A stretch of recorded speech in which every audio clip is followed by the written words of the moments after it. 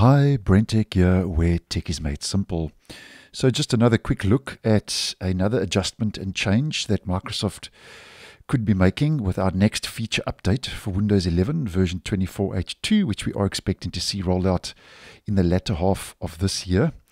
And currently in the stable version, as many of you will know, Copilot and the taskbar icon are defaulted to the center taskbar location, where there is no other location or position to place the taskbar button and icon for Copilot, and this is the default. Now this could all be set to change, because in the latest Canary channel build 26040, which rolled out late last week, Microsoft now say they are making a change where the Copilot icon is shown on the right side, as we can see, of the system tray on the taskbar, to make the entry point to Copilot more clear and easily accessible by being closer to where the Copilot pane opens. Now, this is already to some extent or the other rolling out to Windows 10, not yet to Windows 11.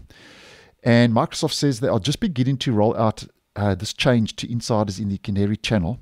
So not everyone in the Canary channel will see this. So it's still early days, but this is a good indication that with the latest build, 26040, it's a good indication that this is a feature that Microsoft is going to push out with version 24H2.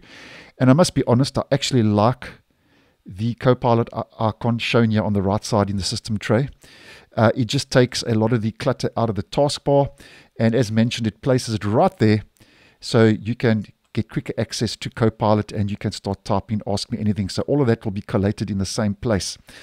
Now at this stage, it's not known if there will be an option to be able to move the button from the system tray back to the taskbar. Microsoft hasn't given us any information regarding that, but obviously I'll keep you posted. And something else to take note of is that this setting, if we head to our our settings personalization taskbar page, you can see that there is a setting called select the far corner of the taskbar to show the desktop.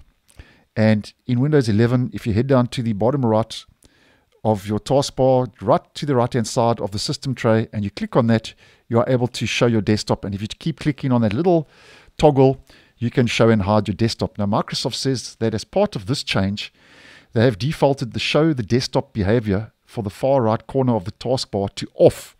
So this will be turned off.